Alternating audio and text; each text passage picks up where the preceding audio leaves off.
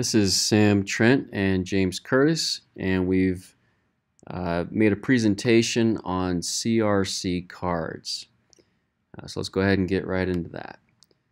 So CRC cards are a great brainstorming tool when it comes to designing object-oriented programs. The cards are designed to help give a feel for how all the different software components will function with each other. Because this technique doesn't dive into the technical aspects of how the program works, CRC cards help a lot with trying to get the general idea of how a program will work without getting sidetracked on all the technical intricacies of how a program will work. It's a great way to see if the general design of the project you're planning is a viable one. There are a couple of components to CRC cards, namely the class, responsibilities, and collaboration. The class component of a CRC card is basically just the name you want to give it. Typically, to name the class, you want to name it something that will make sense within the scope of your program. The responsibility portion is basically what information the class will store, what the class will be capable of doing, and what the behavior is. For the collaboration portion, you want to show the relationship your class has with the other classes that are also within your project. Let's talk about some of the advantages, disadvantages, and our recommendations that we found for this project. Starting off with the advantages, due to the fact that CRC cards are a relatively simple method of organizing your project, it's very easy to get a lot of people involved. This really helps development because the more people that are helping with the design of the project, the more people will understand how each class works and how they all relate with each other. Making a CRC card is extremely easy and inexpensive. It is a very effective strategy that doesn't cost a lot to invest in. Because of the premise of the CRC cards, it is so basic. It's very easy for non-technical people to understand and to work with. CRC cards are a great way to create a clear and concise design because it lays out an excellent roadmap for all the team members involved on the project. CRC cards can be done by anyone because the technical details are not accounted for, so this allows anyone to help contribute to the project by making a CRC card. As for the disadvantages, while CRC cards are easy to understand and create, they lack a lot of the technical details that really show how a class's member function needs to be implemented. It provides a good overall approach to a class, but the technical implementation is still unknown. CRC cards require a lot of involvement. It's difficult for the cards to be effective if not everyone is contributing to it. The CRC cards don't really give a sense of order as to which classes need to be implemented. The overall structure of the project could still be ambiguous, even with many CRC cards.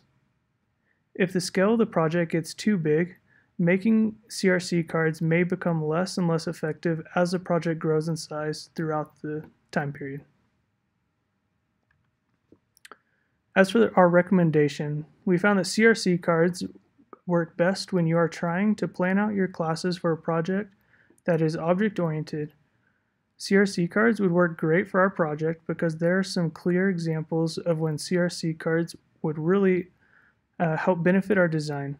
We think that implementing CRC cards in our project is a must because it will help create a clear roadmap of how we want to design our classes and for how they want to be implemented. There are some projects that CRC cards just won't work for. Projects that are large in scale or that have a lot of technicalities to them probably won't benefit much from these cards. They are also somewhat limiting with what you can put on them. For example, you are restricted to putting in the class name, the responsibilities, and the collaborators. However, we still believe that CRC cards will be a good fit for our project. So now that we've gone over some of the details of what a CRC card is, let's go over how we can create some of our own. So to create a CRC card, you can begin by writing out a scenario which identifies the major actors and actions, what the actors do. Only write out actions and actors specific to that particular scenario. Nouns should be turned into classes of the card. Verbs typically turn into the responsibilities of the card, and collaborators are the other cards with which the cards will be interacting. So here we have a couple of cards that we've designed that could fit in well with our project. We decided to put this method to the test and see if these cards would help benefit us in some way in understanding how each of these classes interact with different components of our project.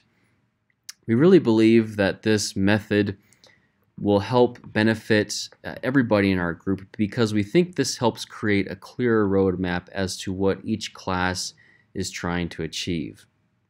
For example, our first card we have here is our banker card. We feel that this banker is an important aspect to our program, that it should have its own class.